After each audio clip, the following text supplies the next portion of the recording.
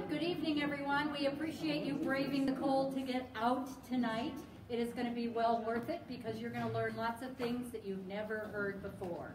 So tonight we're going to be talking about frequency patterns, electromagnetic radiation, things that are coming off our electrical devices and things like our computers that have other types of aberrant energy. I'm Dr. Sally Brown. My daughter, Dr. Tara Farr, will be speaking tonight. We are from Brown Family Chiropractic. And also speaking tonight will be Dr. Rudy Byron from Byron Health and Wellness. So sit back, listen. We appreciate your attention, and you're going to learn lots. So absorb what you hear. Hello again. Welcome everyone, especially all of us who are braving the cold. It's a little chilly-willy out there, so hopefully this discussion tonight will warm us up. And in fact, I mean that intentionally because it is about warming. And the discussion tonight is all about electromagnetic frequencies or electromagnetic fields. And the acronym that's used commonly for that is called EMF. So we will often refer to that acronym EMF, which again is referring to electromagnetic fields. And speaking of EMFs, how many people in the audience have some familiarity with this discussion, EMFs? Good. So about 3/4 to almost 80 or 85% of the audience rose their hand. And that's very good. This is a very hot topic these days, and it's something that we should absolutely be aware of and strongly consider mitigating, that is, doing something about it. And why is it that we should do something about EMFs? Well, before we get to that part of the discussion, and all of us will share some anecdotal information about that, before we get to the quote-unquote action plan piece, let's define what is an electromagnetic field. What is an EMF? So EMF, specifically electromagnetic field or electromagnetic frequency, that we'll often refer to that also as non-native EMF, which means non-natural. So obviously there must be some form of a natural EMF, and natural electromagnetic fields are in fact produced by the earth, but at a very small, low level. And speaking of EMFs, let's kind of conceptualize that so that we all know what the heck we're talking about. So EMFs have to do with electromagnetic field or frequency. So electricity, magnetism, and field, right? So when we think of EMFs, think of some force, quote-unquote force field that is causing an action. It causes some response to something that it touches or it affects. EMFs specifically have to do with the spectrum of light. So when we look at the visible light spectrum, right, we think of a rainbow. When we all look through our eyes and we see things, we can feel things, touch things, and see things. And when we do that through our eyes, we're talking about the visible light spectrum. Everyone understand that? Well, beyond the visible light spectrum are areas of light that we physically cannot see. And so on one end of the spectrum, so if we're in the visible light spectrum here in the center, this is where humans see. We're just seeing this small little bit as part of this huge universe, correct? There are areas of light, or EMF, electromagnetic radiation, that we can't see, such as something you may have heard of gamma rays or X-rays, right? When we get an X-ray from our radiology department in a clinic, we're actually dealing with a form of EMF, so electromagnetic frequency. So we're dealing with gamma rays, X-rays, and then we have the small visible light spectrum that we live in. That's what we see every day. And then we have it within the visible light spectrum, we have something called, think of the rainbow. That's the range of colors that we can see within that rainbow, right? And there are approximately how many? 7 or 8 colors within a rainbow, starting off with violet. So ultraviolet, within that visible range, ultraviolet, going down to yellow, blue, etc., all the way down to infrared. So we have the visible spectrum that we see here, and then beyond that visible spectrum, we get into an area called microwaves. Okay, microwaves. Everyone understand that? So we have this huge spectrum of light, but we're only seeing a very small amount of it. Yet we have this huge spectrum that exists in the universe. Does everyone understand that?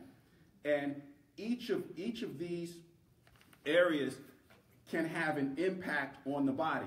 Gamma rays can have an impact on the body. If we have too much exposure to gamma rays, what can happen? Can cause what? Cancer, right? Because it abnormally affects our bodily functions. What about X-rays? Too much exposure to X-rays can cause what? Cancer, correct. Then we have the visible light spectrum. Typically, visible light spectrum is not going to have a significant impact on us, but too much exposure to ultraviolet can, in fact, cause a problem. Too much, we call it UV rays, right? So many people, unfortunately, wear sunscreen, among other things. We can talk about that another day, but the UV light can have an adverse effect if we have too much. And then we go to the other part of the spectrum, outside of the visible spectrum. We can't see it, but it has a physical effect on the body called microwave. Okay? Everybody in here should be familiar with microwave energy because 90% of American households have a microwave in their homes, correct? So again, this is all part of the electromagnetic field radiation spectrum. Radiation, think heat, okay? Think energy, got it? But we're only seeing a small part of it, but we're surrounded by these other forms of electromagnetic frequency, got it? Some of which is even produced by the earth in very small amounts, so it doesn't have a significant biological impact. So everyone understand that part so far, okay? Because it's essential to understand the basics of this before we get into the details.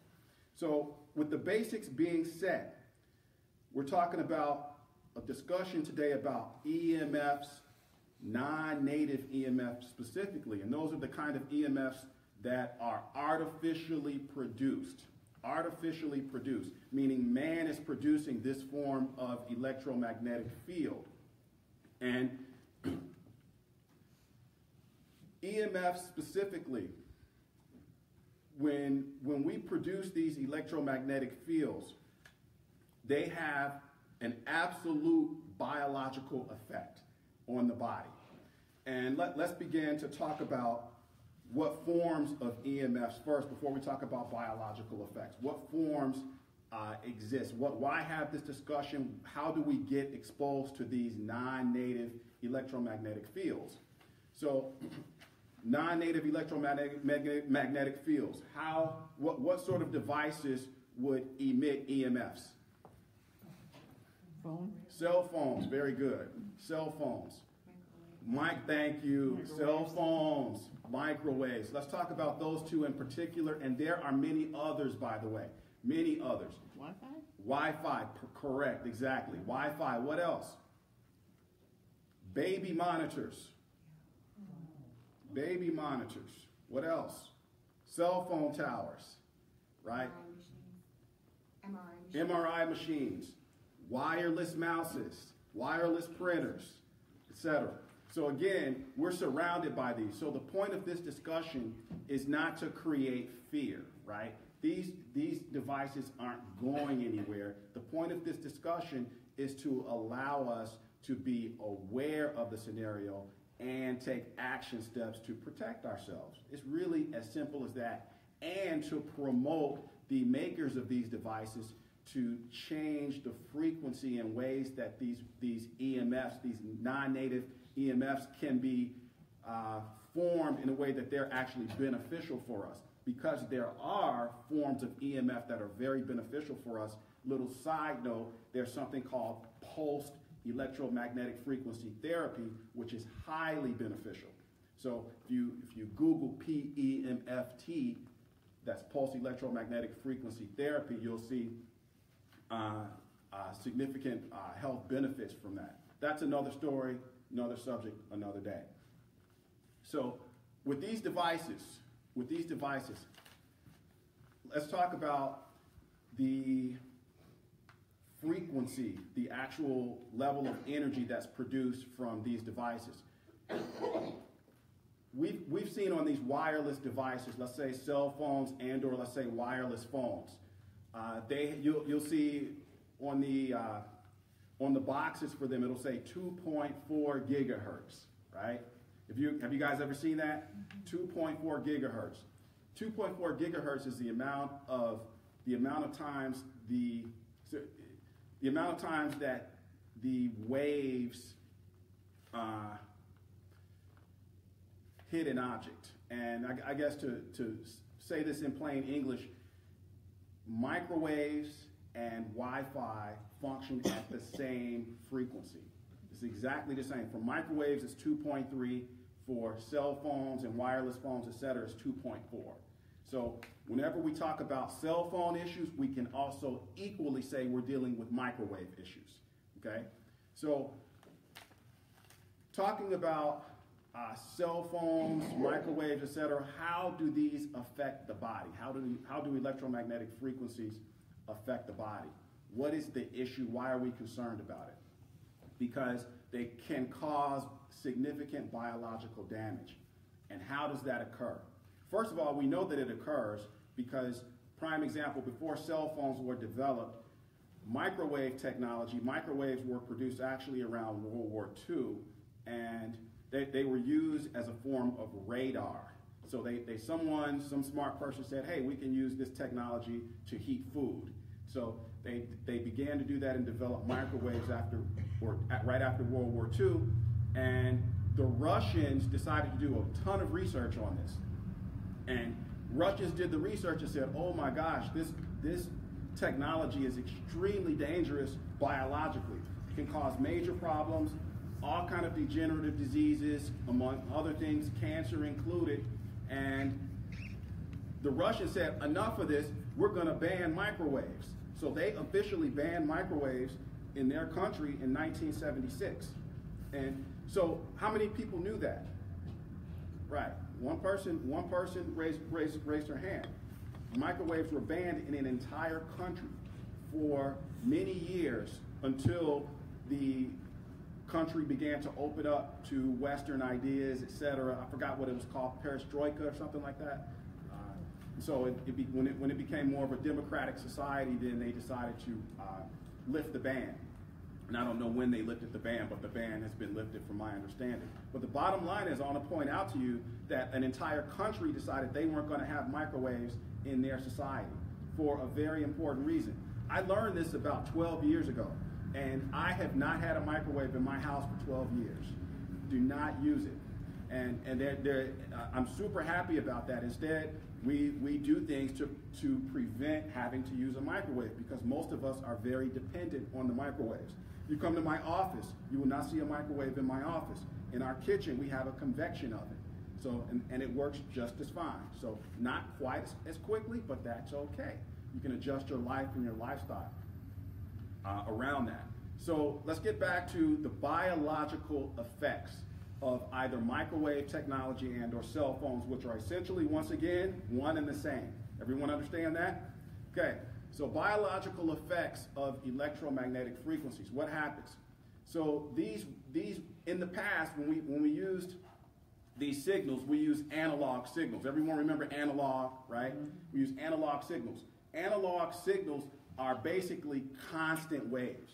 It's constant. It's always ever present. It's like applying a force to something and just keeping that force steady.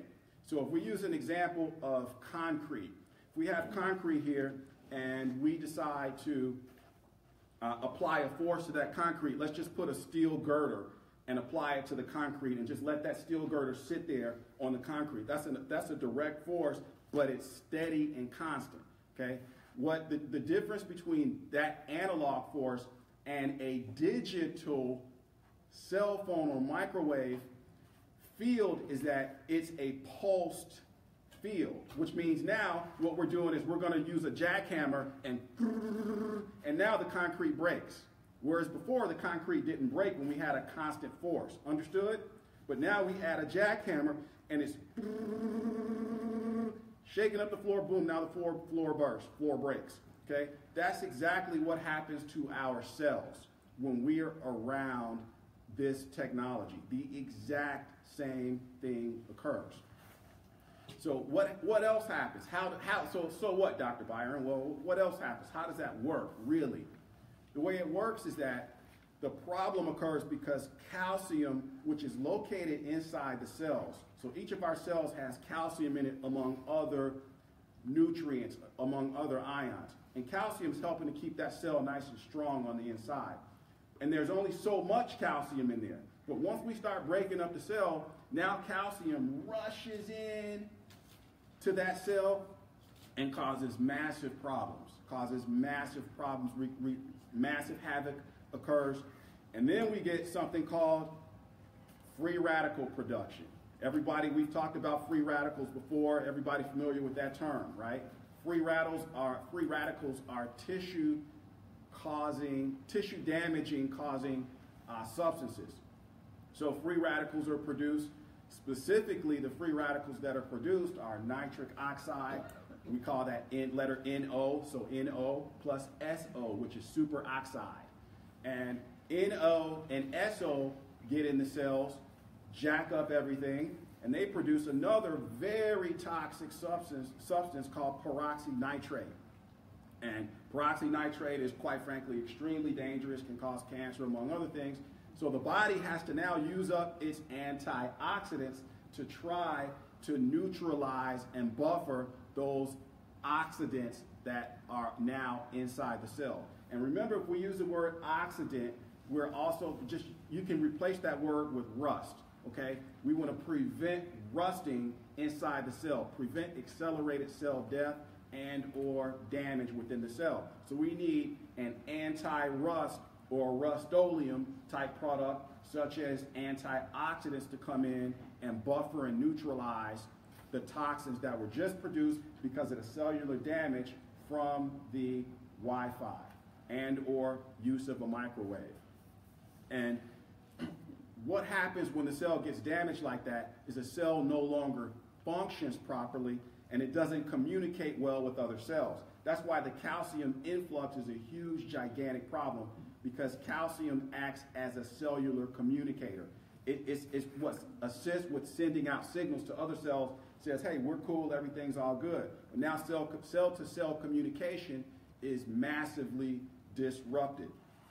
And subsequently, inside the cell, what happens as well is that the cells produce proteins, right? Inside of our cell is like a big city. And there's all kind of businesses that are at work to make sure that we're healthy, right? And one of the businesses produces proteins, right? And those proteins cannot be produced properly because the cell has been damaged. So now when we get cellular damage, we get DNA damage, that ultimately leads to chronic disease and or cancers.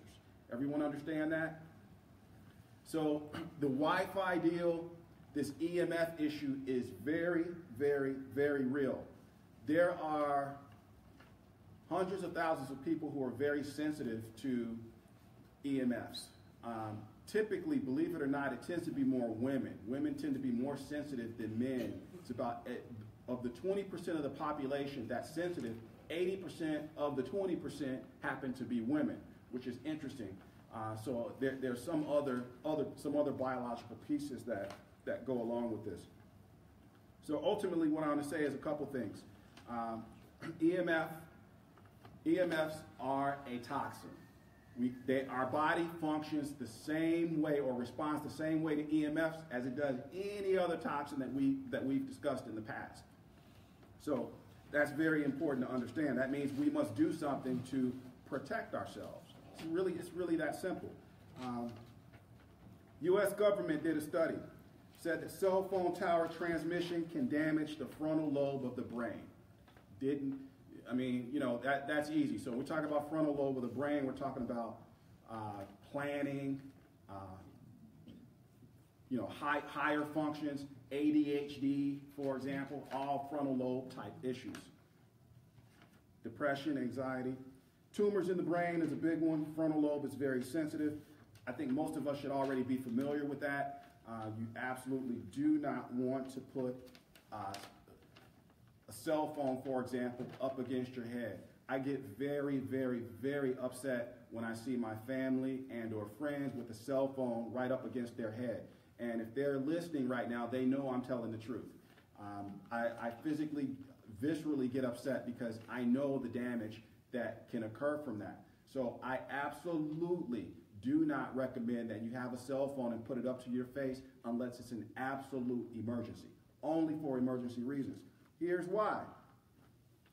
1 foot away, having a cell phone, for example, 1 foot away from your head decreases damage by 80%, or 1 foot away from your body, it could be anywhere. 1 foot away decreases damage by 80%. 4 feet away, you get a 98% decrease. 98% decrease. So what does that mean? So the ideal thing to do is to walk around with a selfie stick, right? Because ultimately, it's not smart even to carry it in your hand unless you're doing something to try to protect yourself, which we'll talk about a little bit later. So again, you do not, absolutely do not want to have cell phones up against your bodies. Very, very dangerous. Again, most of the damage occurs within the 1 foot range. So would you put an item of food in a microwave and stand there and wait for it to finish? No, because you're getting some microwave radiation standing right in front of it. So if you decide to be a brave soul and use a microwave at home, stay away from it, right? If you're cooking food in that microwave or heating it up, stay away. And by the way, how does a microwave work? How does it actually heat the food?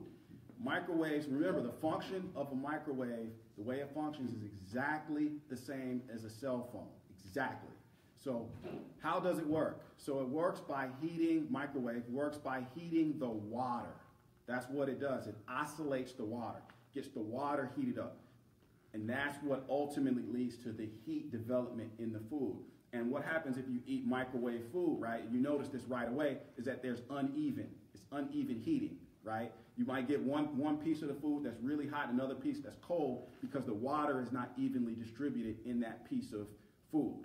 So, oscillates the water. Well, guess what our body is? 70% what? Water, right? So, in addition, one other thing, this is another little cool factoid regarding microwave. So what happens if you put metal in a microwave? It catches fire, right? You get a fire, right? Do our bodies contain metals? Absolutely. Minerals, metals, iron, copper, among others, right? So again, you put a cell phone up to your body, wherever it is, you have the potential to cause a fire in the body. That's called something that Dr. Sally likes to talk about all the time, which is inflammation, right? So again, this is very, very important to ensure that we are at least aware of these issues. You do not want to ignore these issues, because in 10 years, you're going to say, oh my gosh, now they're telling us, right? Same thing with smoking. This is the smoking in the 1950s. And 20 years down the road, they're going to say, oh my gosh, we failed to tell you guys this. Well, you are a crowd that knows. So a couple of other things, and then I'll relinquish the hot seat here.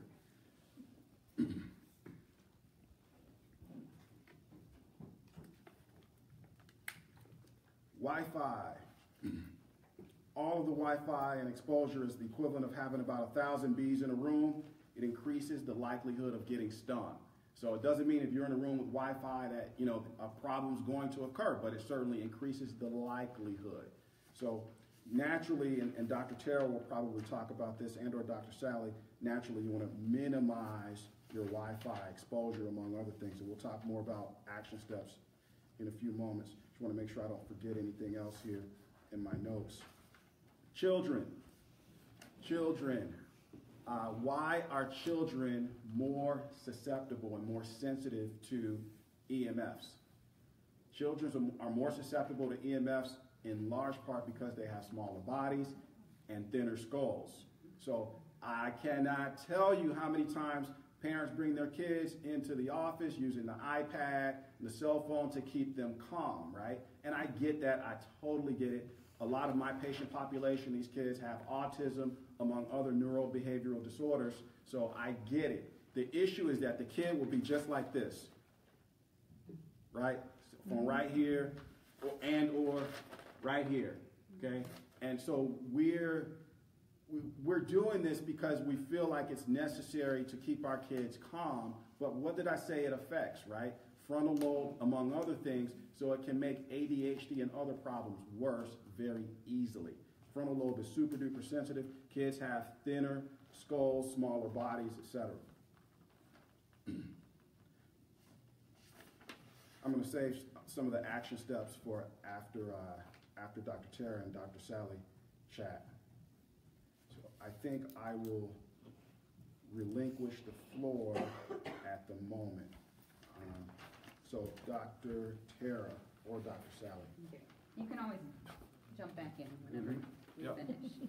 All right, so I'm Dr. Tara Farr with Brown Family Chiropractic. I'm just going to take off kind of where Dr. Byron left off. He touched a few of the points I'm going to talk about today, but it's good to repeat this and hear it a few times so it sinks in.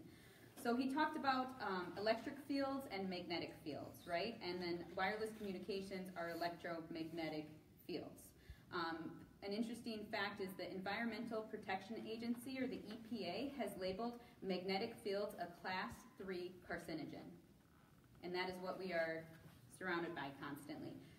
We are literally swimming in an invisible ocean of EMFs just about everywhere we go, right? Starbucks, the library, McDonald's, even cars have Wi-Fi now, all right? So it's all around us constantly. And it's nearly impossible to avoid the exposure completely, but there are definitely some things that we can do to reduce our risk and be aware of it and prevent ourselves from being exposed constantly. So Dr. Byron touched a little bit about the cellular level, about what happens when EMF is exposed to us at a cellular level. Martin Paul, PhD, has identified and published several papers, over 26, describing how EMFs from cell phones and wireless technologies damage plants, humans, and animals. So it is very present in our lives. Many of these studies have shown that when you are exposed to EMFs, that intracellular calcium increases. So if you guys can go back to biology class, when you had that big cellular membrane and all those proteins that kind of sit inside and have different functions of what letting things in the cells, letting things out of cells, and it's that barrier between the outside cellular world and the inside cellular world. Well, there are these calcium channel blockers that prevents calcium from just rushing into our cells. And as Dr. Byron said, calcium is a big component of communication of cells. So our cellular membranes are 7 million times more sensitive to EMFs than anything outside the cell or inside our cells, okay? So that membrane, again, is 7 million times more sensitive to electromagnetic fields and frequencies. Every safety standards, or most of them at least, do not look at that cellular membrane when they're setting their safety standards for EMFs. They look outside the cell, okay? So basically, all of the safety standards for EMFs are 7 million times off. All right? So once these calcium channels are opened and this calcium influx rushes into our cells, what happens? It has that, as Dr. Byron said, has a major effect on free radicals and stress on the cells. So interesting enough, calcium channel blockers, if you're on that medication, actually reduces your effects of EMF because it blocks that calcium influx. Another natural thing that helps block this influx of calcium is magnesium. Magnesium is a natural calcium channel blocker. So optimizing your magnesium levels really help reduce the harmful effects of electromagnetic fields. So what happens when there's too much of this calcium in our cells? Dr. Byron had mentioned nitric oxide and a superoxide. These are a result of high oxidative stress on the body. Oxidative stress, as he mentioned, is damage to our cells. Okay, oxidative stress is an imbalance of free radicals or toxins in the body, and we need to make sure our body is able to detoxify them. So oxidative stress, we want antioxidants, right? We know a lot of foods that have high antioxidants that we always say, antioxidants, eat your blueberries, they're high in antioxidants, right? But we need to make sure that our bodies are dealing with this large influx of these free radicals, oxides in our bodies. So free radicals are released in these cells and cause damage to the cells, and basically they increase the aging process of your cells. So your cells are aging faster than they should be. What happens when we age too quickly? Things die faster, right? Or they get sicker, or there's other issues with that. So the radiation, again, activates these calcium channel blockers, causes that large calcium into the cells, and it triggers a massive chain reaction. So what damage happens with this? Mitochondrial damage. You guys know what mitochondria is? Mitochondria is the powerhouse of every single cell. It's what produces energy. It takes nutrients into the cell, breaks it down, and converts it to energy for us to use. If your mitochondria are dead, you are dead. You have no life if your mitochondria are dead. So all of these free radicals causes dysfunction in our energy house production of every single cell. So avoiding this EMF exposure is important to optimizing mitochondrial health and optimizing your overall health. So again, free radicals, oxides, decimate your cell membranes and their proteins, and it basically accelerates the aging process. Our cells are getting worn out, stressed out, quicker and quicker, with less ability to detoxify and recover from that. When we're bombarding, I always use the analogy, if I have a cup, here, grab me my water. So I drank half of this. This is half full. This is my body's ability to detoxify. I have another bottle of water here that's full. And if I try to pour it into my detoxifying ability, what's going to happen? It's going to overflow, it's going to spill on the floor, get my shoes wet. So that's what that happens in our body when we put too much toxic load on it, and it can't recover and it can't keep up with the detoxification process. So we want to make sure our organs that detoxify are optimally functioning to deal with a lot of this toxic exposure. So what are some common EMF-related health problems? Does anyone know which tissues in the body have the highest concentration of calcium channel blockers? Heart. The pacemaker of the body, the heart. Calcium channel receptors. Receptors, sorry, did I say blockers? The brain, your nervous system, and male testes, surprisingly enough. Where do men carry their cell phones? Front pocket, right here. So studies dating back to the 1950s actually show that your nervous system is the most sensitive organ to electromagnetic fields. Some of these studies show of massive changes in the structure of neurons, including cell death and synaptic dysfunction, which means communication issues. So communication is what helps regulate, calcium is what helps regulate the communication between cells. So if there's dysfunction in that calcium flow, we're not communicating properly within our bodies. So when this dysfunction in the communication presents, chronic issues can be a result of that. So issues with the brain. We said calcium channel receptors are high in the brain, right? What happens when the brain is overloaded with these calcium receptors? Anxiety, Dr. Byron mentioned a few of them. Depression, autism, Alzheimer's, those are all effects. Common heart problems linked to EMF include cardiac arrhythmias. Again, our pacemakers of the heart can't function properly. Atrial fibrillations, premature atrial contractions, and abnormal heartbeats. So many of the people who suffer from these issues are on very dangerous drugs. And if you have any heart or brain-related conditions, you want to take EMF very seriously and start taking steps to protect and remedy it. So if you know anybody that has any of those specific issues, you want to let them be aware of what EMF can do to them. So there's no question about it. EMF exposure triggers these conditions and many more. They may not be the sole contributor to a lot of these issues, but they must not be overlooked, and we have to take them seriously when we're looking at health. So common reproductive effects, EMF may increase man's risk of infertility. We are seeing infertility on the rise in this country if he carries a cell phone in his pants pocket near his groin. Studies have linked low-level electromagnetic radiation exposure to an 8% reduction in sperm motility and 9% reduction in sperm viability. We're frying our DNA for our children, literally. So Wi-Fi equipped laptops have also been linked to increasing sperm DNA fragmentation just after 4 hours of use.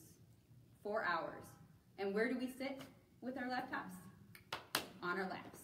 So we're going to talk about that a bit. Women have a risk of breast cancer if they keep their cell phones tucked in their bras. We want to get those out, get them away. I read something that any upper quadrant inner cancer is directly, highly associated with cell phones. Mm-hmm. Yeah, most are in the outer quadrant. Outer quadrant, yeah, it was something like that. Mm-hmm. So how can we control our homes? What can we do now that you have all of this information? So the majority of the radiation we are exposed to does not come from outside the home, but a lot of it comes from inside our walls. So some people who are very sensitive may choose to completely hardwire So tonight we're going to be talking about our houses. Frequency patterns, electromagnetic radiation, things that are coming off our electrical devices, and things like our computers that have, other Okay, types 1 of second, guys. energy. I'm Dr. Sally Brown. My daughter, Dr. Terry. All right, we're just going to turn that off. All right, did I get it? Yes. Okay.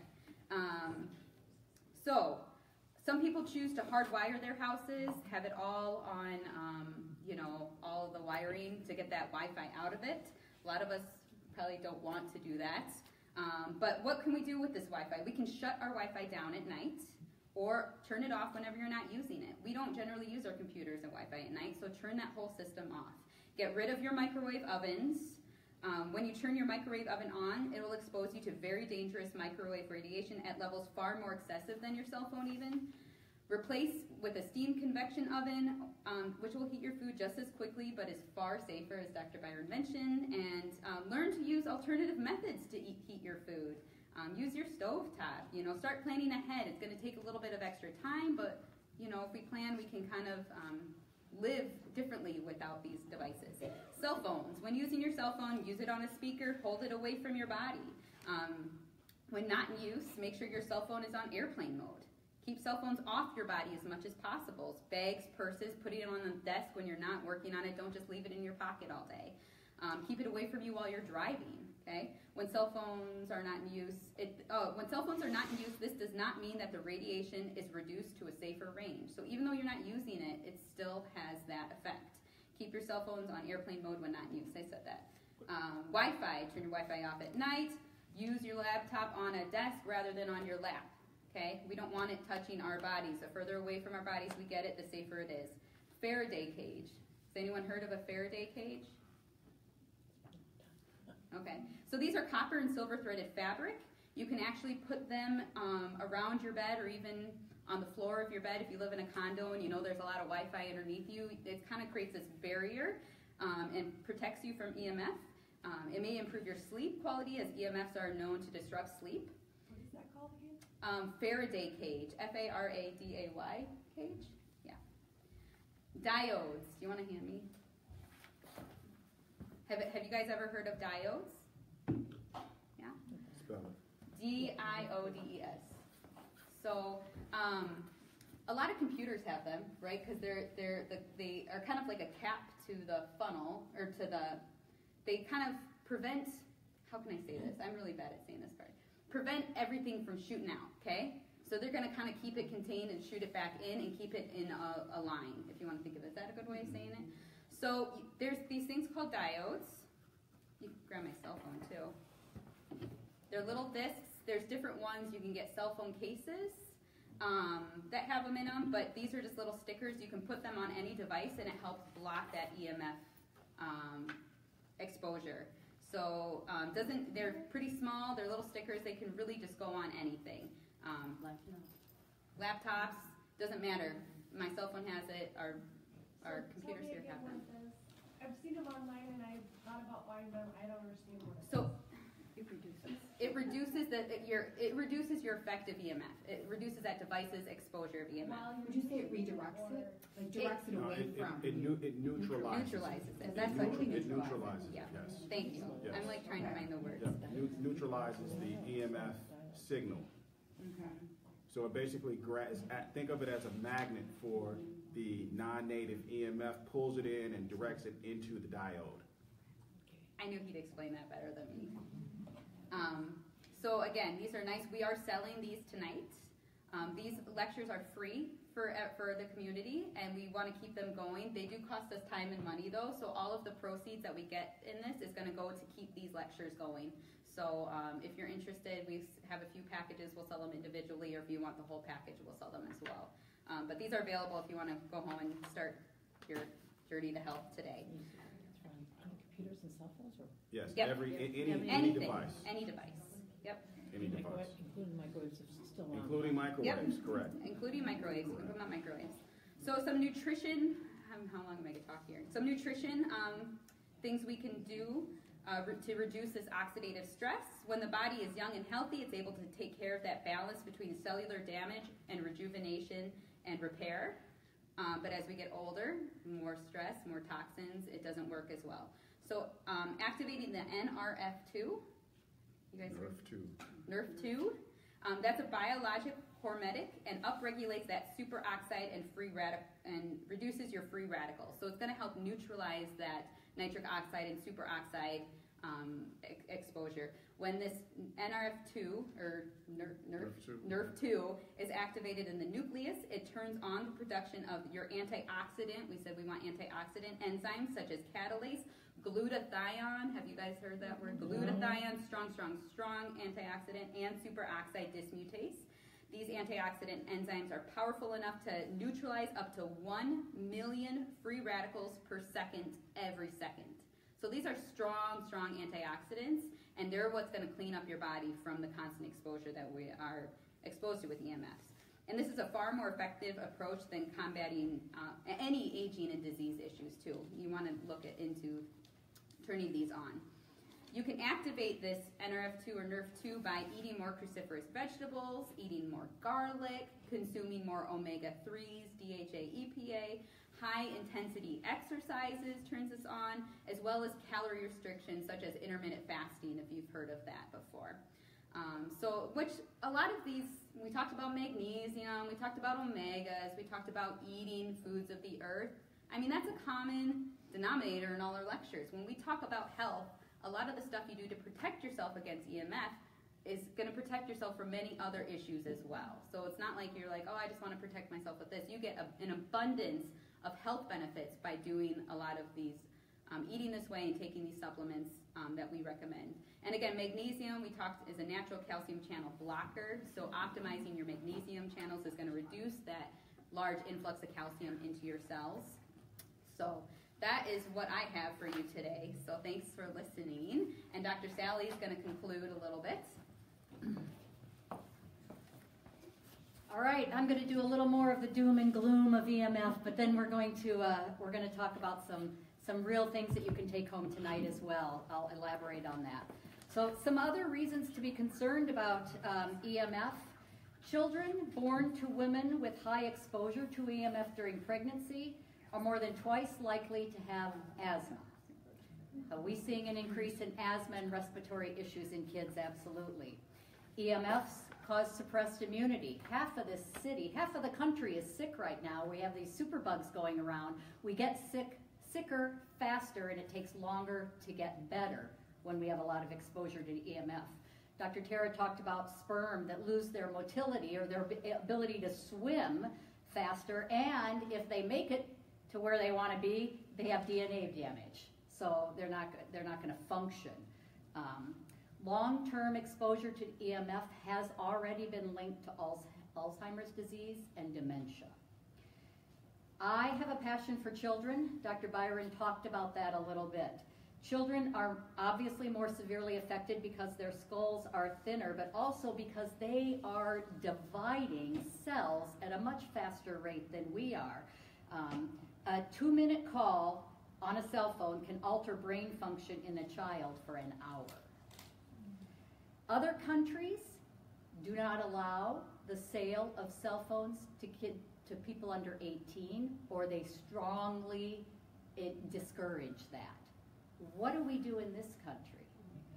We, because there's this linked, there are now Barbie cell phones for little kids. We're seeing younger and younger kids use cell phone. The advertising campaign right now, if you watch, you're going to see it shift because we all have cell phones. What population doesn't? The younger kids. So you're going to see more advertising in that, which just breaks my heart.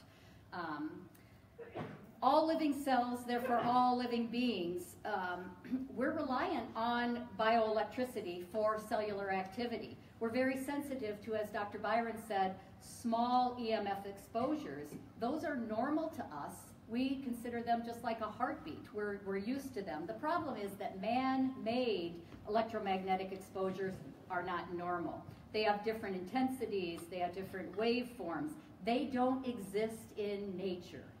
Therefore, our bodies don't recognize them as anything normal. Just like GMO foods we talk about, how they misdirect cellular activity, the same thing is happening with cell phones. Wildlife are known to leave an area where there's a cell phone tower. Smart. They don't think, oh, I need that. I need my cell phone. They think, this is toxic to me, therefore I am going to leave. All of these changes that have happened, technology in such a short period of time, makes it so that our ability to adapt to that, it's too much change in too short of time, and our bodies can't adapt. What is ignored today is the cumulative effect of all of these exposures. Talking on a cell phone for 1 hour a day for 10 years, which we've never studied this out, just like with cigarettes, they never studied it 20 years out, which is why they never saw it as a danger. Talking on a cell phone an hour a day for 10 years gives you 10,000 watts of radiation, which is 10 times more radiation than if you put your head in a running microwave. All right? Studies are beginning to demonstrate the cumulative effects of exposure to pregnant women. We're seeing more ADD, ADHD, aggressive activity, more emotional issues in kids that are born to moms that use a cell phone during pregnancy. I'll take that out a little bit more.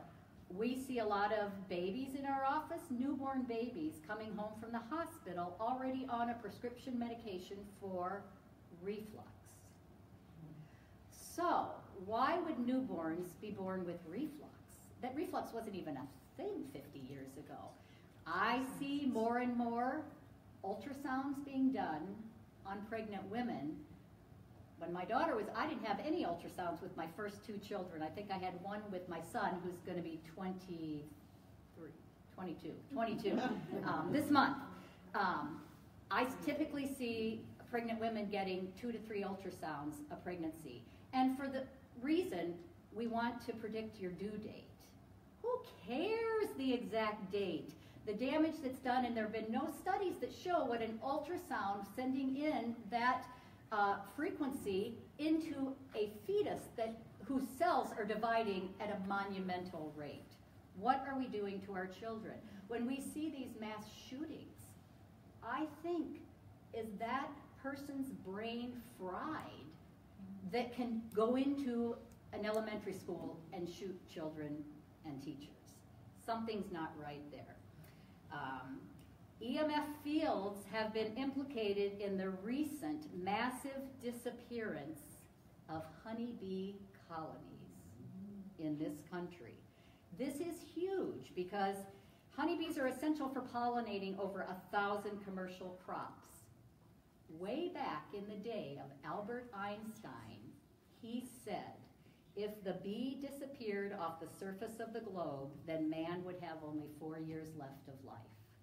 Is this important? Yes. Dr. Tara brought her honeybees onto my property last summer and put them on the border of my property there's all this clover in the field, thinking it was great. The bee inside them, angry, they wouldn't accept a queen bee. And I just said to her when I read this, there is a huge electric box for that whole area right there that you can almost hear. we will not have the bees there again. It was awful. It was sad to see what happened to those bees. And that's just in one season. They were gone. Newest dangers is something called a smart meter that allows for the wireless transmission of utility data.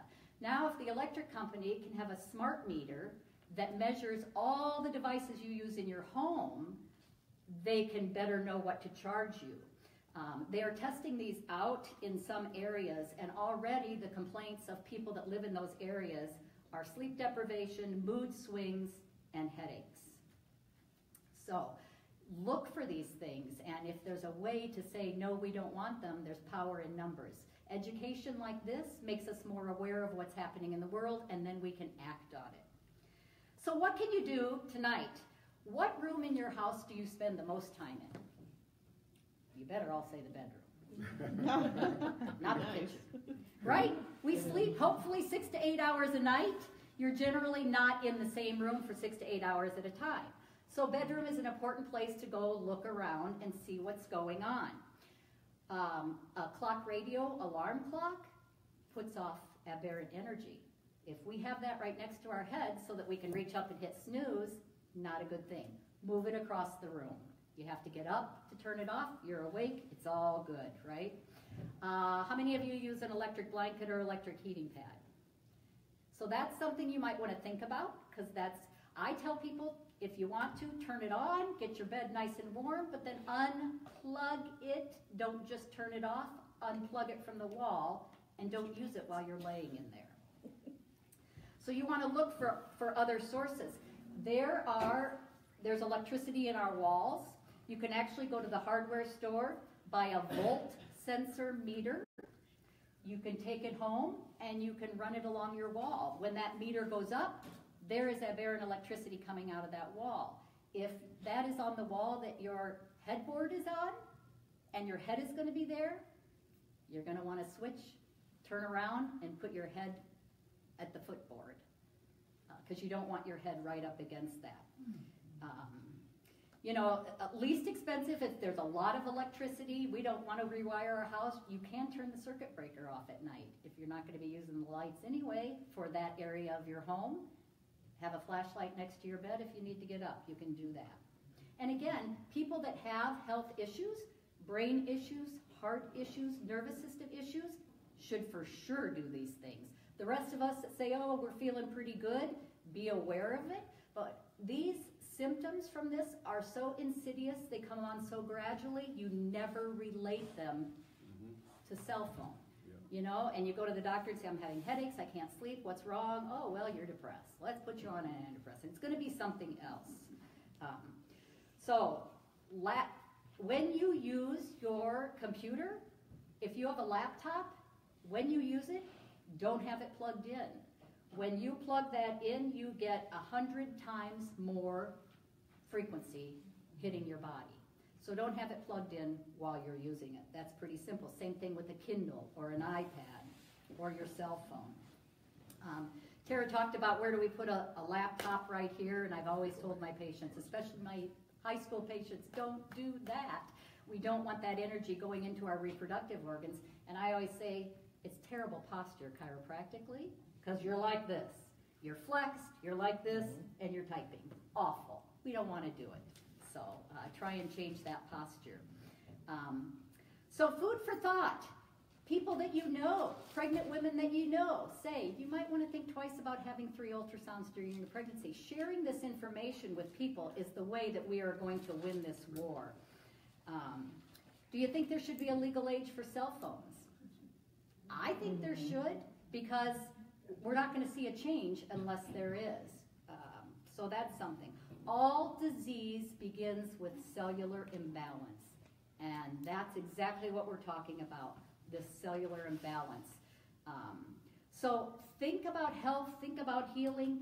Whatever it is that you do that is good for you, if you do essential oils, research that. My research said rosemary, lavender, bergamot, and Roman chamomile are really good for helping with free radicals and for helping with some of that aberrant energy.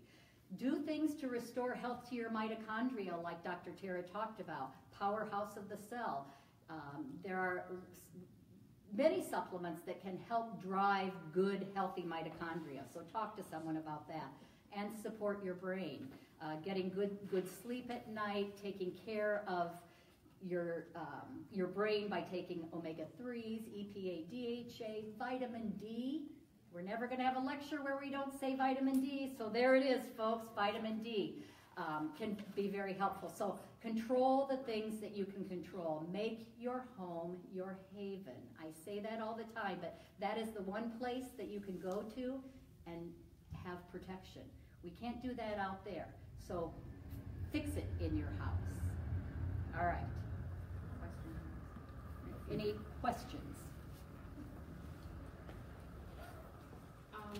You mentioned about the ultrasounds during pregnancy. Yeah. I never thought about that during my pregnancy, and I had several. Any suggestions? I mean, she's fabulous, but you know, like, what can we do Well, now? Or yeah. is there anything that we should be? I would paying more attention to? definitely be giving, you know, I mean, just the basic things that create health in a child, like a probiotic and a good fish oil that feed the brain, and then monitor and watch her. The way we raise our kids and the environment we raise them in can promote hyperactivity or promote calmness. So do more of that promoting calmness. But I would basically say, you know, just watch her. If you have a concern about that, think about other toxins like vaccines and other things that are going to further compromise that whole nervous system. So those might be things that you research and think, well, I'm not going to do all of those. I know you and your family, Yeah. and you're doing a lot. Yeah, I was going to say. You're eating cleanly, Yeah. you're getting her regularly adjusted. You know what I mean? You're doing a lot to Yeah. be proactive on her health, and that is going to really help. Make up for that. Yep. Yeah. And you know, we talk about getting adjusted because we're Yeah. chiropractors, but when we say the nervous system, Yeah. chiropractic specifically affects the nervous system. So making sure your nervous system is functioning is huge. Is huge. Okay, thank you. The other piece too that everyone can do is to check the location of your wireless router. If you have wireless at home, where is that located? So Dr. Sally talked about looking for other electrical appliances near the bedroom, etc. But I often get patients, you know, for example, autistic kids and parents say, okay, what can we do? The first thing you do is, where's the router located? Where does the child sleep? Is the router located next to the head of the bed in the next room? Oh, the child says, no, it's in the other room. Well, where is it in the other room? Oh, it's right next to the head of the bed in the other room. Okay, Or and below. or below, and it's 24/7. You know, so one action step that's very easy is to check the location, change the location, and at the very least turn it off in the evening, turn it off at bedtime. Also, one of the other things that hasn't been mentioned is Ethernet, using Ethernet cable. Actually, it was mentioned several times, but I guess I want to emphasize the use of Ethernet cables. In my house, unfortunately, we have about half of our house wired, and the other half, because when we moved in our house, Wi-Fi was just coming of, it was just kind of the in thing. So I said, oh no, I'm not going to get it, you know, get the cabling into my office at home. What a mistake, you know. So, you know, try to use Ethernet cables when you have them available. You know, another electrical device that varies greatly in my research is, but can put off a lot of EMF, is a hair dryer. Yes. And where do we use that? Right by our head. And you know, so I mean, a Gauss meter will measure some of that, but it would be interesting because there's a huge variation between hair dryers. Some of them are okay, and some of them have a lot. So things that you do that are around your head, you want to limit your exposure to. Mm-hmm. What about those Himalayan salt lamps? Beautiful. Salt baths. Mm-hmm. Beautiful stuff. Yeah, that's a great thing to do. Are there phones that are worse than others as far as the amount of? I think there's something. Yeah, there are some phones that are worse, but you know, you ultimately have to do that research. Unfortunately, I don't know which phones are better or worse. At the end of the day, the most important thing is to make sure that you're minimizing your exposure. That's the number one thing to do, irrespective of how powerful that phone is or whether it's highly rated or not. If you're using it a lot, it doesn't matter. So minimize exposure. That's the number one take-home message for this evening. Control what you can control. Yes.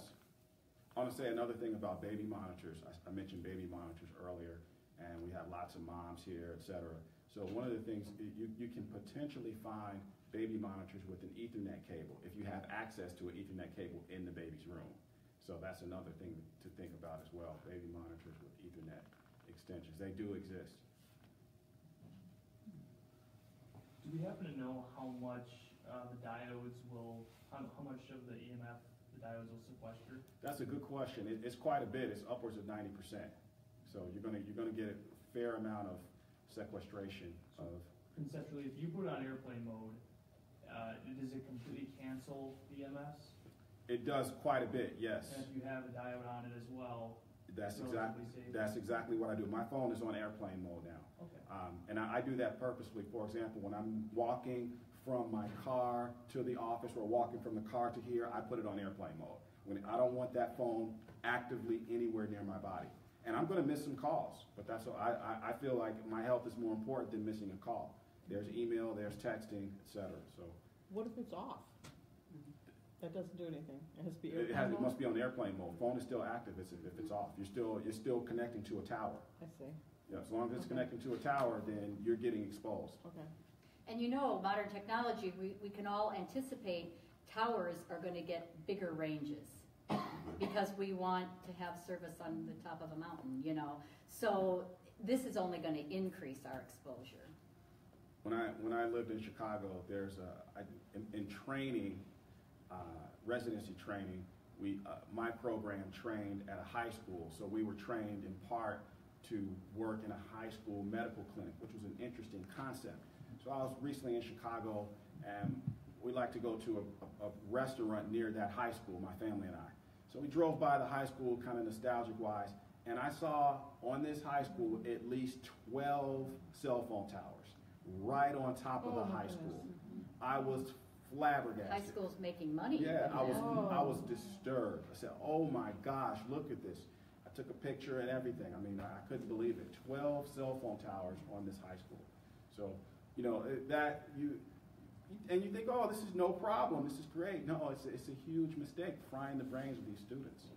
So, I'm going to give you a little personal. This was probably a dozen years ago before I knew anything about this. At my other office, I had a wrist issue, which for a chiropractor is really scary, and it was getting worse, and I was doing everything, it wasn't going away. I was seeing the massage therapist at that office, myofascial worker, who at the time was very interested in this electric arena and was actually taking a course that electricians took because she was so passionate about this. And I'd spent $1,000 her working this and everything, and she's like, "Sally, this should be better by now. Something else is going on." And she had a meter, a voltage meter, and she went upstairs to my treatment room and she ran it along the table, and we chiropractors like wear out the carpet because we stand in the same spot all the time, the same side of the table, and when she got right to where I stood, it showed, it went up, and she's like, "Something's not grounded, something's wrong with that table," and every time you work on someone, it's hitting you in that wrist. So called someone out, they came, and she was right. There was a wire that was shooting stuff out, they fixed that, and I got a lot better. That person I'm talking about, myofascial worker, was instrumental. They wanted to put cell phones or towers in the Racine Zoo. The Racine Zoo was going to get $200 a month, and blah, blah, blah. And she canvassed the neighborhood and said, "Our babies and our animals are ones that can't do anything about it. That's who we're going to target." They don't have a tower in the zoo right now. So power. We have the power, people. This is not some aloof discussion. This is real. I see this every single day. There's a test that many of my patients get. It's called a cyber scan, and that test actually measures the toxicity from electromagnetic frequencies. And it's so sensitive, it will tell you which cell phone company is adversely affecting you. For example, it'll say AT&T, yes, and it'll give the frequency, say that's a problem for you for patient X, Y, or Z. So I see this multiple times a day, every day. So, I'm just suggesting that to you because that's a bona fide test. But above and beyond the test, anecdotal stories, this is very, very real, and it's something that's very much under the radar. But as you become more educated about it, hopefully you will share this story as well and begin to take some significant action steps. Oh, and by the way, sleep. I want to say something about sleep, and then we'll get to your comment. Sleep, specifically, the way that the EMFs affect sleep is that the EMFs oscillate the pineal gland. So our pineal gland is a gland that sits in the center of the brain that produces melatonin at night, serotonin during the daytime. And as you know, melatonin is extremely important for us to have high quality sleep. That is the ability to have all 4 stages of sleep, specifically deep sleep. And EMFs oscillate the pineal gland and disrupt the ability to produce melatonin. That's why it was Dr. Sally, I believe, who mentioned earlier that sleep is often disrupted, and it's the real deal. So at the very least, when you get someone who is an insomniac, can't sleep, etc., the first thing to do is to begin to mitigate the Wi-Fi. Say, okay, we gotta turn off the Wi-Fi at night, get away from it, etc. Yes, now.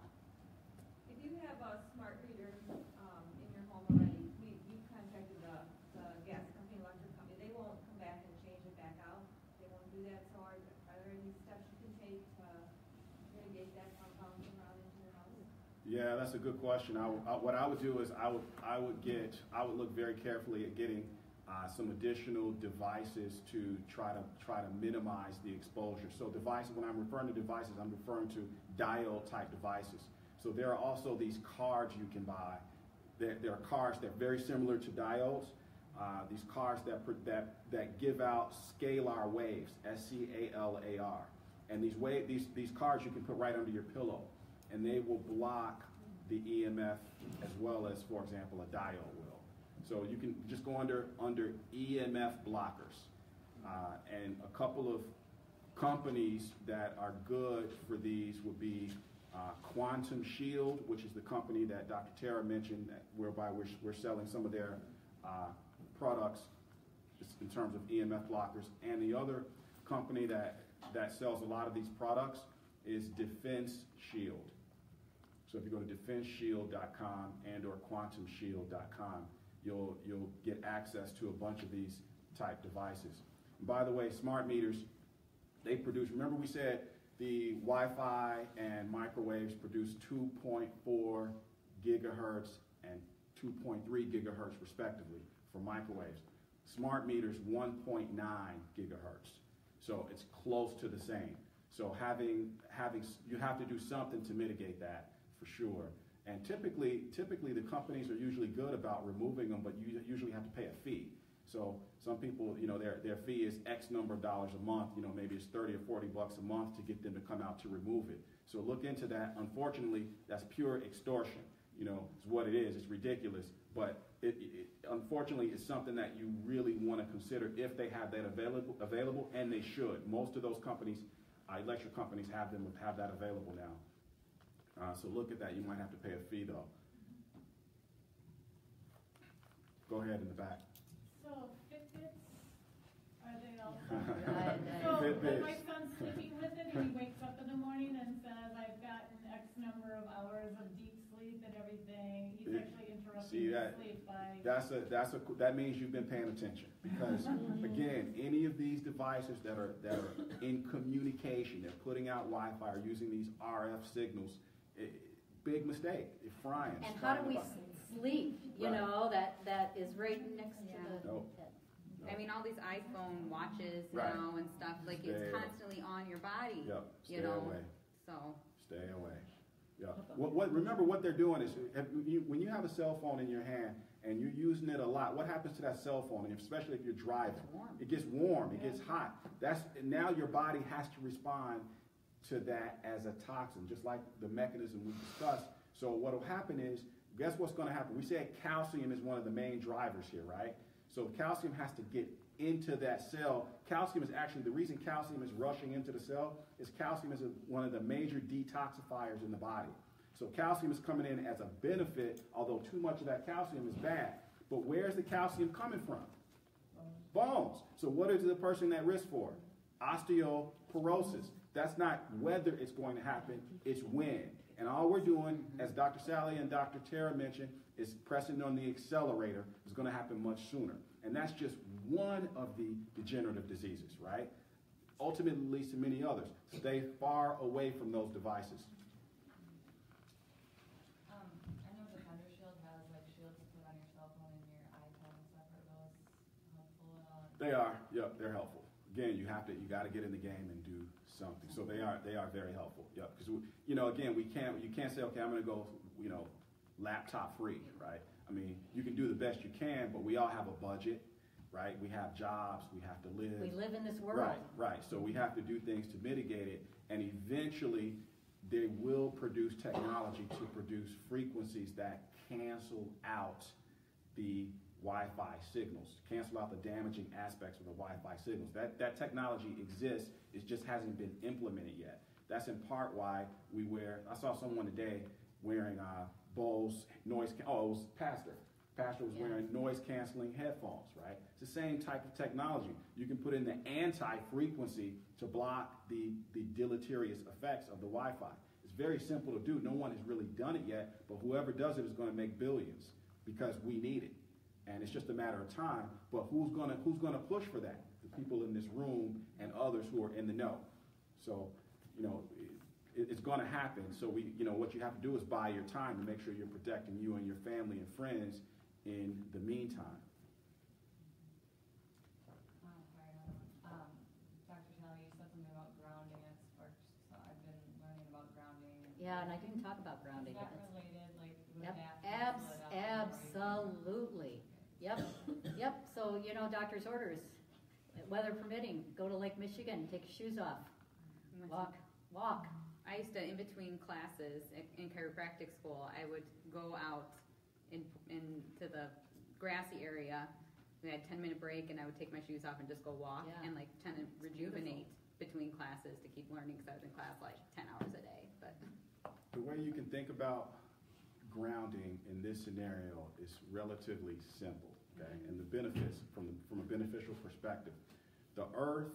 We're talking about grounding. The Earth has one big negative charge. Okay, think of a big negative charge. And that's good for us. We need that negative charge. Negative charge is energizing, it's healing.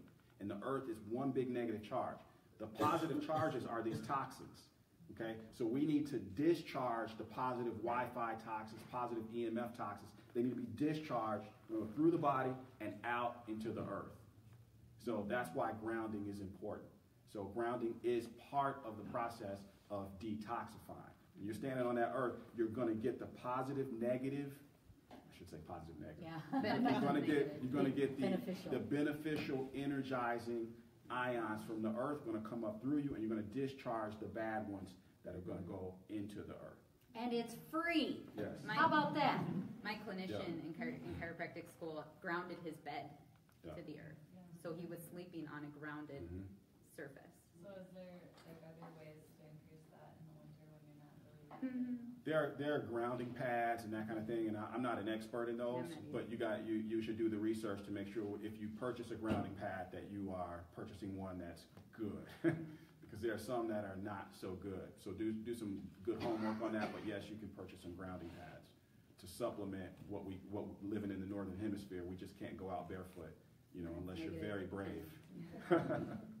What about salt lamps? Yeah, someone asked about salt lamps earlier, and salt lamps, you guys, salt lamps were good. Salt lamps are very good. Remember, salt has a cleansing effect. It's not going to necessarily block Wi-Fi though, but it's going to allow you it's going to assist your body in detoxing it. Remember why though? Remember why? Because salt is 70% of our body is seawater, right? What is this Wi-Fi doing? It's oscillating the water in our body. So we need protection from salt, right?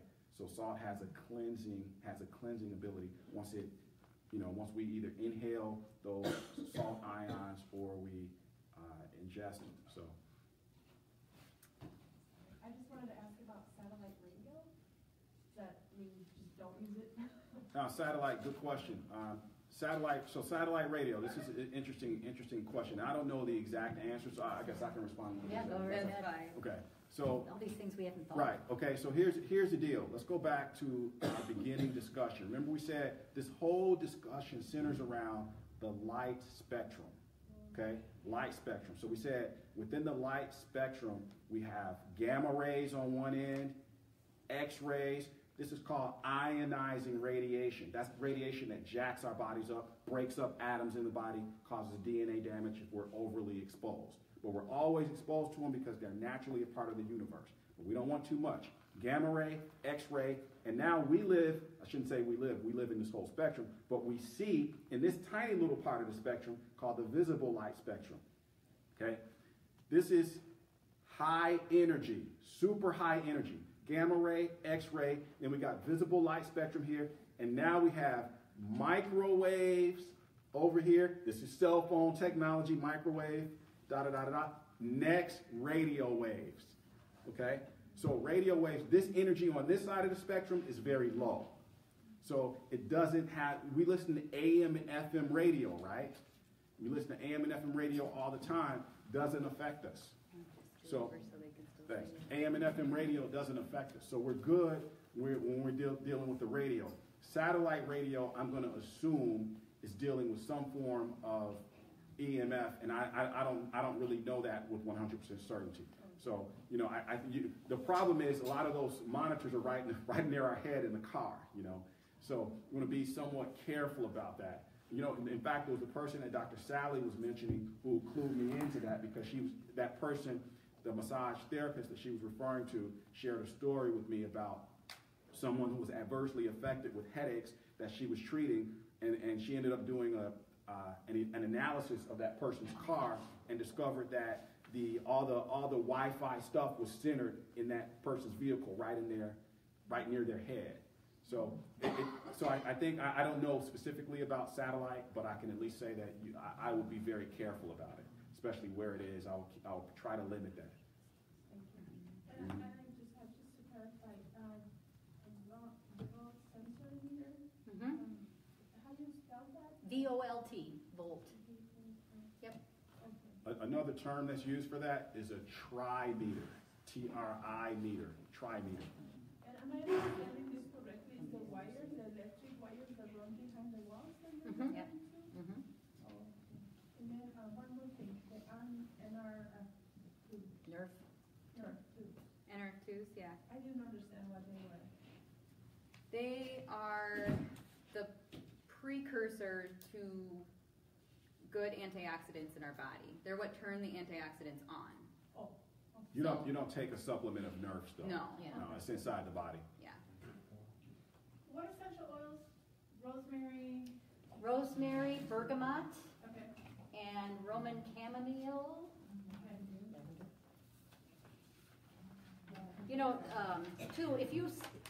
I'm not an expert on, lavender was the other one, on essential oils, but seeing someone who's done a lot of research. We have a gal in our office who actually can read, she gives you something and your body kind of talks and says what oils it needs. I would think if you were having a lot of exposure, that would say, I need rosemary. It would come up as that, so, yeah. And those are things that are only gonna help, never gonna hurt, so those are no-brainers. Wearing earbuds instead of, I don't usually talk on the phone, I just usually use the earbuds. Any good? That's bad? such a good question. You guys have been paying close attention. That's actually, it's interesting. I wouldn't have thought that it's an issue, but it is. Yes, Really? it is. Now you're talking to folks who are in the know. Now there are people who are higher than us who are really in the know, and they don't use earbuds. Bluetooth, like an actual. That's the worst thing. Yeah, Yeah, I because- think Bluetooth. Right. But earbuds increase. Remember, it's an electrical signal that's allowing that to get there. So the people in the know, if you become obsessive compulsive about this, develop a little OCD about EMF, then you wouldn't wear earbuds. Again, I think we live. In my household, I wake up super early in the morning.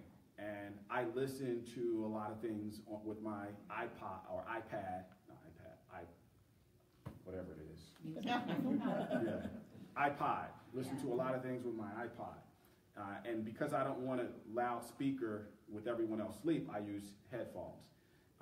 But I do my best to mitigate that as much as possible by taking a bunch of supplements to that function as antioxidants for the brain. So I spend an hour in the morning, with headphones on. And there are pluses and minuses to that. If you spend a lot of time on the using your phone or using your headphones, you might want to say, well, can you cut that back? And or look for headphones, and you would have to do the research on this, look for headphones that minimize the EMF effect. Another question, maybe you don't have an answer, but so we've changed from analog signals to digital and TV, so are we being affected differently today? Absolutely, yes. As a matter of fact, I didn't talk about this. I kind of skipped it because I didn't want to put you to sleep, but the move from 4G, for example, 4G to 5G, super duper problematic. So remember we used the analogy of analog being a constant signal. It's a constant wave, constant signal. That's your pole applying a force to the concrete floor, and the concrete floor doesn't break because the pole is just static, and it's constant. But it's a heavy load, but the floor is like, cool, I got this, right? Now, all of a sudden, with digital 2G, 3G, right, it's a pulsed jackhammer effect. Now the floor is going to break, okay? With 5G and or increased digital signal, now you add 3 or 4 of those jackhammers. And you add more power. So not only is it a little force, it's a big force jackhammer with 2 or 3 more big force jackhammers. That's why the reason they're doing that is because one of the things about these waves, remember we just said something about radio waves, right? You asked a question, you said, well, what about radio waves? Or actually you asked about satellite. And well, let's use radio waves as an example.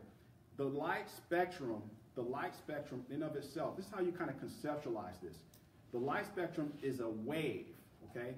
And it's a carrier. You can surf on this wave. So it's a carrier, so it carries information. You can put information on there. You can put radio information on there. That's how we listen to the radio.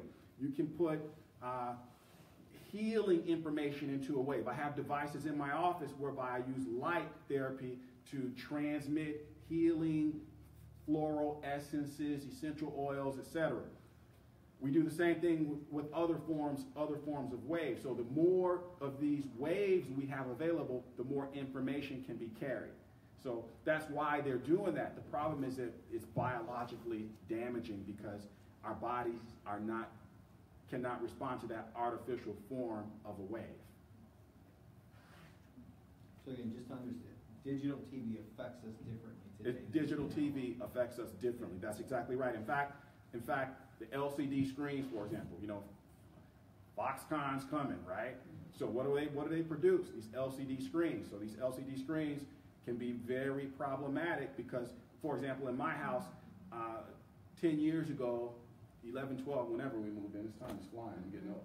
So we purchased a plasma TV, right? That was the latest, greatest thing. Well, plasma TVs emit massive amounts of EMF.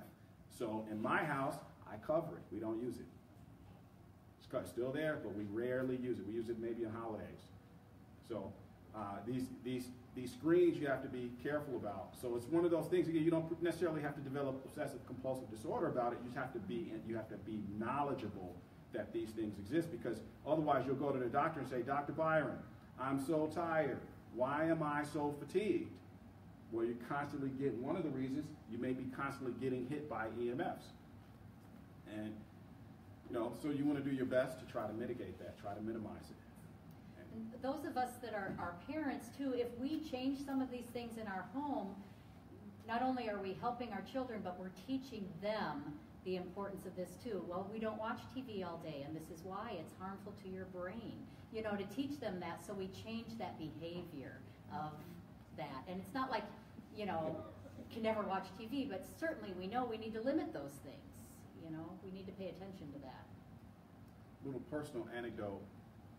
When I was a resident and then on into working as a traditional doctor for about 12 years, we carried pagers, right? And the regular doctors still carry pagers, right? And I noticed something after carrying this pager for several years.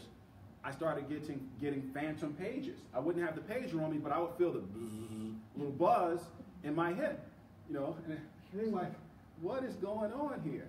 And, you know, part of that is, again, your body and your nervous system getting trained and develops a resonance to these devices and these EMFs.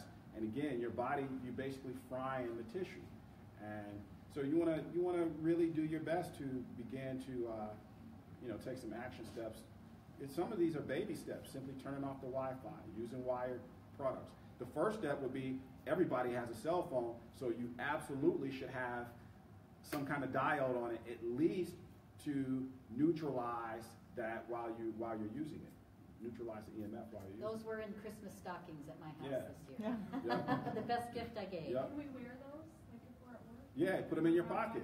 Put them in your pocket. Yep, that's exactly right. And Some how easy people, is that? when I learned about this a few years ago, the person who taught me about diodes wore two and wore one in each pocket. He had one in each pocket, and that's it. Whenever you're around him, he always had one in each pocket. You know, not in addition to what he had on the cell phone and the computers, etc. Can you put the stickers on TV? Yes, yes. Any electronic device. They're easy. It's like they're what, $50, something like that. Does You know. it mess up the Wi-Fi or do anything? No. Like, ruin my life? No. Not at all. My husband be like, you ruined it. No. And it doesn't matter where you place them? No. No. All right. Well, thank you guys for venturing out tonight. Next month, we are going to take the hot seat in and ask the doctors class. So we're just going to sit up here and you guys can ask us whatever questions you want. All right. So it's going to be the first Thursday. next Whatever month. health-related questions you Oh. have. Thank you for coming. I have a question.